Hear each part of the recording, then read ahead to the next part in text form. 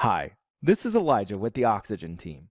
And in this video, I'm going to show you how to use the new conditions feature in Oxygen 2.4 to show a login or sign up button depending on whether the user viewing your page is logged in or logged out. So let's jump into Oxygen and I'll show you how to do that.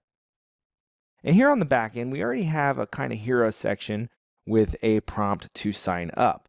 But we don't really want to show that to users who have already logged in.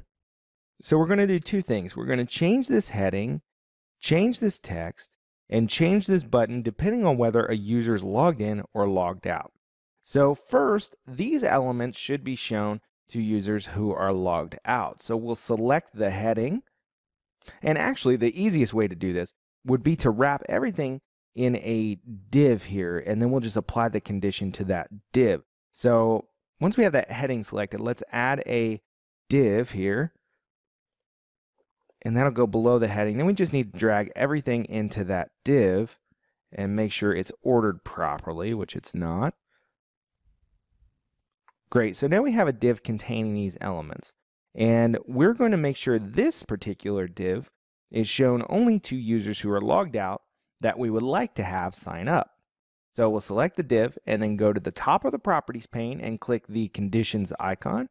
Click set conditions, add your first condition, and we're going to scroll down to user logged in, and we're going to use equals false. So now this will only be shown to users who are not logged in. So we also want a version of this for users who are logged in.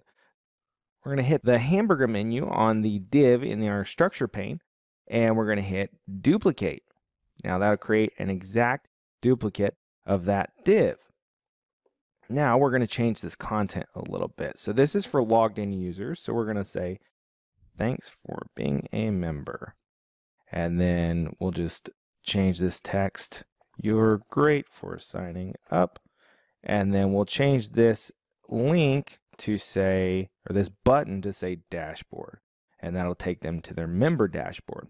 So now we need to select our div that we duplicated, and we're going to go into conditions, and we're going to click set conditions, user logged in equals, and we're going to change that to true. So now these two divs are exclusive. They'll never be shown at the same time to the same user because you can't be both logged in and logged out at the same time.